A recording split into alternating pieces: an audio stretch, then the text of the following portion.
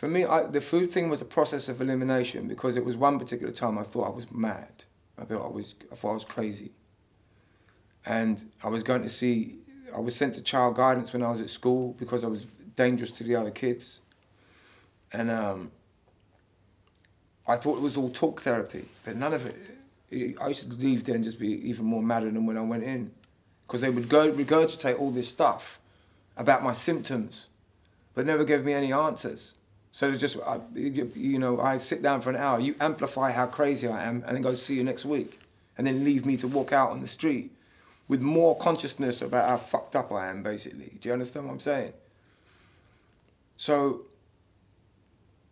then I kind of I can't remember, I kind of fell into, with the internet, a lot of stuff comes up about food. I was always into training.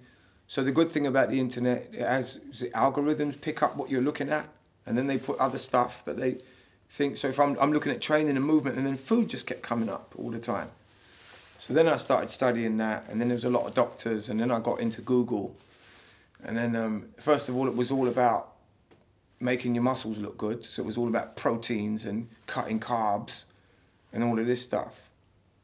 But then slowly and slowly I came across stuff like empowering, like the training food went into another level. Rather than taking stimulants, pre-workouts and all of this, which is like bro science, there was a new science amongst guys that wanted to be distance riders and stuff like that.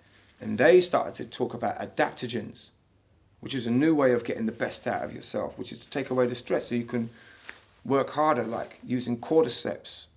And then I started getting into how do you get these things into your body. And then I look at astragalus. If you take the cordyceps, it will absorb into the body a lot more. And like honey absorbs, it allows you to absorb more stuff rather than urinating out all the stuff you just put in. So I understood that food can also cause you stress if it's regarded as by the body as a poison. The body will get stressed, it will overwork. Again, you're wearing out your energies.